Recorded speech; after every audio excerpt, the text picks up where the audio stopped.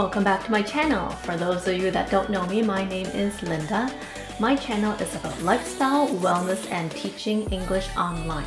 So if that's what you're interested in, make sure to subscribe. Through this channel, I really want to help people live a happy and fulfilling life.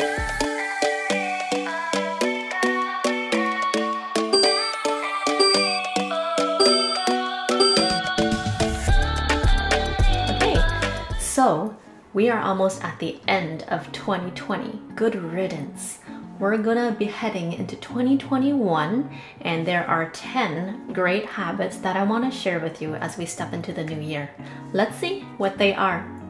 Alright, the very first habit that I want to mention is reducing your use of social media. Yes, the majority of us have an addiction to social media. We're always scrolling through Facebook, scrolling through Instagram.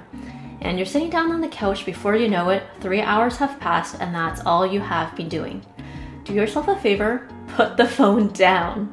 Do something else for those 3 hours. You can clean your house, you can go take a walk, you can go to the mall. Anything is more productive than sitting there and scrolling and scrolling and scrolling. This is a great habit that you can adopt.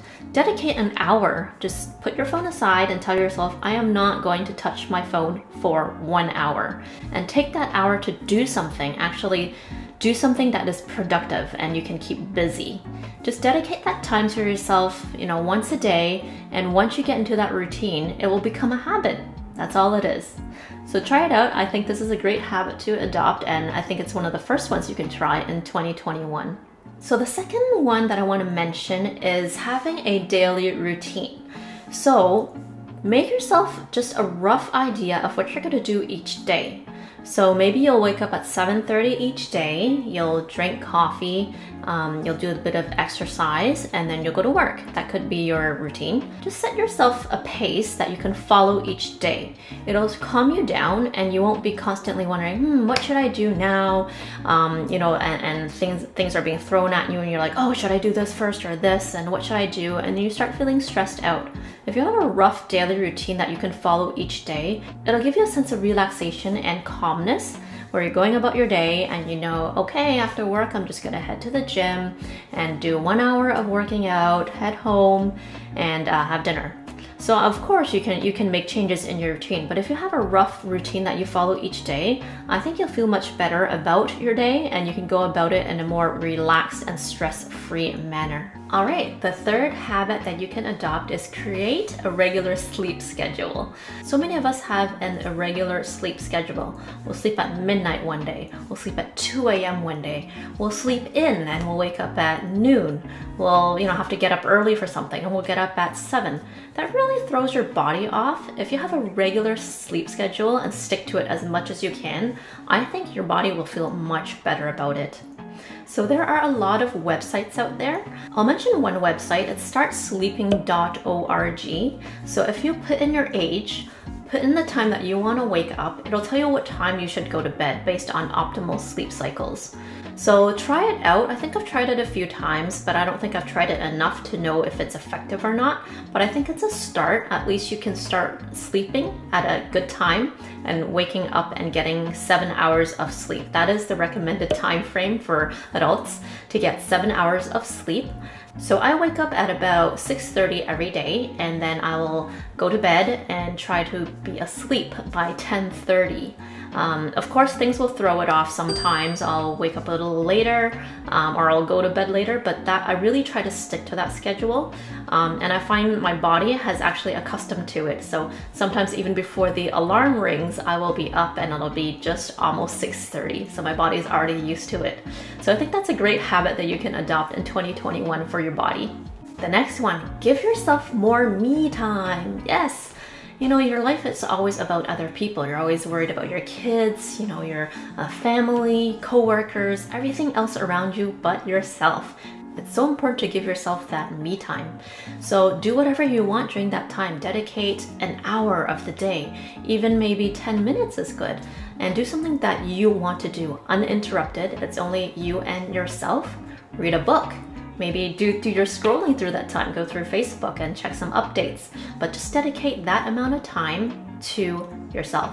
And I think you'll feel much better. You'll feel, a sense of peacefulness. You'll be able to process what's happened during the day all by yourself and get that out of the way. And then once you're done your me time, I think you'll feel really refreshed. You'll definitely feel recharged, and it'll be easier to go through the rest of the day. So next one up, create some goals. It can be short term, it can be long term, it could be really easy goals, it could be harder goals. Just set some goals for 2021. You can start off easy. I'll try to eat at home 3 times a week at least and not eat outside food. So that's a start, that's a goal. I think if you create the small goals and just go from there, you'll feel much better about it. It'll be easier to achieve, and every time you achieve a goal, you'll feel better and more motivated to keep going. And it's only for the benefit of yourself, right? If you achieve these goals, you're making progress. You're becoming more healthy, you're becoming more fit, you're doing things, you're being productive. So for sure, create some goals, write down the goals and just check them off as you go. Just check in every week, every day, every month, and see how you're doing with the goals. I think it really helps sustain momentum in life. As you're going, you achieve one goal this week and you're like, yes, I did it. I set out to do this and I did it. And it's very satisfying, and it just motivates you more to get to the next goal and the next goal and the next goal, right? And since we're stepping into a new year, I think it's a great time to set up these goals. It could be your New Year's resolutions. See how far you get with them and really put in the effort to achieve these goals. Next one, very important, create an exercise routine and stick to it no matter what. So yes, create a routine. So maybe jogging for 30 minutes each day. If that's too much for you, start with a simpler goal.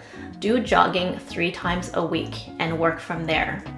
Create achievable goals. Don't achieve goals that are too hard or unreasonable. That way you're gonna fail and you're not gonna feel good about it, and you're never gonna set another goal again. If you set your exercise routine, stick to it. Don't make excuses for yourself. Don't think, oh, I'm so tired today, I'll just skip today. It just kind of goes from there. You'll just skip the next day and the next day, and then you'll never get back into the rhythm. Don't make excuses like, it's too cold outside, it's snowing, it's raining, oh, there's not enough time, I have to meet my friend. Just don't do those excuses. Just go and do it, and before you know it, it'll become part of your routine, and it'll be easier to do each day because every afternoon I am going to have that 30-minute run, and that's it. I have to do it because that's what I do all the time. So as soon as you make it part of your routine and you stick to it and don't waver, I think that it'll become a very great habit for you just to have that regular exercise routine. Next one, organize your life. So there's so many aspects of our life that need organizing. It could be our finances, it could be our daily routine, it could be our house. There's just so many things that you can organize and work on in your life. Make that a goal in 2021. You can start with maybe organizing your finances. Set up that RRSP if you haven't, clean up digital clutter, clean up your home. Just pick one room a day and just declutter it and fix up that room and then go on to the next room. Just do some organizing. When you're in a clean environment, I think it feels so much less stressful. It's so peaceful. If you see things lying all around, your clothes are in a pile on the chair, there's dust all around, you're not gonna feel nice living in an environment like that. Make sure your environment is clean, organized, decluttered, and you'll feel much better. You'll feel a sense of calmness and peacefulness just being surrounded by, a lovely, beautiful, clean environment. So do that organizing. It's a great time again in 2021. Do some spring cleaning, start early, and I think you'll feel a lot better about it. So the next one, do some stretching. So that's kind of related to the exercise bit. Do at least 15 minutes a day. Sometimes I find if my body's aching a little bit and I do 15 minutes of stretching or maybe a short 15-minute yoga video, I will feel so good afterwards. My bones, my muscles, ligaments, they all feel a lot more loose. So do that 15 minutes of stretching each day. I think it's even easier now to do it at home because we're always at home. If you're working from home, have that 10-minute break, get on your mat and do that stretching. After you do that stretching and you get back to work, you'll feel a lot more energized. You'll feel much better that you took that break. So try to incorporate that into your daily routine each day in 2021. The next one, drink more water. I think this is so important. We all know how important water is to our bodies. It can make your skin nicer. It can help with digestion. And actually, in particular, I do recommend drinking hot water. I actually drink hot water every single day. Now, there are studies, I don't know how true they are, but they say it helps with weight loss. It's better than cold water. So I just like the feeling of drinking hot water now, especially since it's winter. So I drink hot water every single day, and I'll drink it throughout the day. When you feel thirsty, you're actually dehydrated already. So don't let it get to that point. Just keep sipping water throughout the day. Have 2-3 bottles beside you while you're working, or while you're watching TV. Just have that water beside you, and you'll be more likely to drink it rather than running to the kitchen. Just have a bottle of water nearby and you'll be drinking more water. And the very last tip I have for you today, I think it is just as important as all the other habits that I've suggested, is to do a data dump. So our mind is full of stuff, full of garbage, full of thoughts, full of things that just make our mind so stressed out and we can't relax. So do a data dump. It can be in many forms. You can start a bullet journal. You can write a diary. You can write it out in an email and delete it afterwards. You can talk to somebody, talk to a therapist or a friend. There are so many ways to do it, but you need to do that data dump. Don't keep it all inside of your head, because the more things you have in there, you're just storing more and more and more and more and not letting things out. So what happens?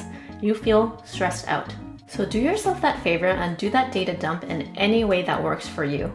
All right, that's all the habits that I have for you. 10 great habits that you can adopt in 2021. If it works for you, then that's great. If it doesn't, well, there's no harm either. So I hope this video helped you out. If you liked it, please give it a thumbs up and consider subscribing for similar videos in the future. Lots more to come your way, and I'll see you in the next one. Thank you. Bye.